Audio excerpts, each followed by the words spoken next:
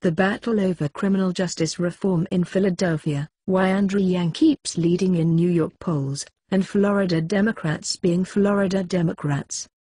Like Substack, but about topics other than cancel culture, this is the trailer. John McKinsey has spent a lot of time and a lot of money working to defeat District Attorney Larry Krasner. "We're going to have robocalls," said McKinsey, the president of the Fraternal Order of Police, Lodge No. 5, from his Northeast Philadelphia office. "We're going to have text alerts. We're going to do email alerts. We're going to have lawn signs. We're going to have planes flying over Major League Baseball events. I'm actually getting ready to put a Mr. Softy truck ice cream truck right outside the DA's office for the next 3 or 4 Fridays." McKinsey is in the final weeks of a campaign to oust Krasner, whose surprise 2017 victory supercharged the criminal justice movement, putting a defense attorney into a job only ever held by prosecutors. Police unions have worked to make the race a referendum on the city's rising crime rate and a repudiation of Krasner's agenda: no prosecutions for marijuana possession or sex work, no cash bail for most prisoners, and a refusal to seek the death penalty.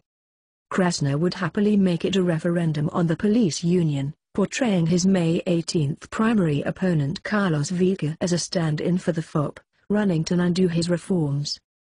"The respect and trust that exists for the FOP right now is so low, it's around the level of Donald Trump in Philly," Krasner said in an interview near his downtown office. "I'm not running nationally. I'm running here. If I'm in the leadership of the FOP, if I'm a Trumpy, if I am a fake Democrat like my opponent, then I would not want to be facing the Philadelphia electorate right now."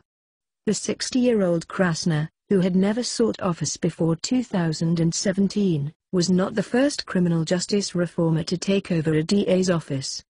The year before, the liberal philanthropist George Soros funded a network of PACs to support reformers running to become city and county prosecutors, identifying typically low-profile, low-turnout contests where ad buys could swing elections. As cities grew more liberal and Republicans in them grew less relevant, candidates who ran on undoing mass incarceration could win elections. Krasner quickly became the best-known of the reformer DAs, laying off 31 prosecutors as soon as he took office and clashing with ambitious prosecutors in both parties. Former U.S. Attorney Bill Moxon, who has accused Krasner of advancing a radical pro-defendant ideology, is a likely Republican candidate for governor. State Attorney General Josh Shapiro, who hired some of the fired prosecutors that Krasner called war criminals, is a likely Democratic gubernatorial opponent.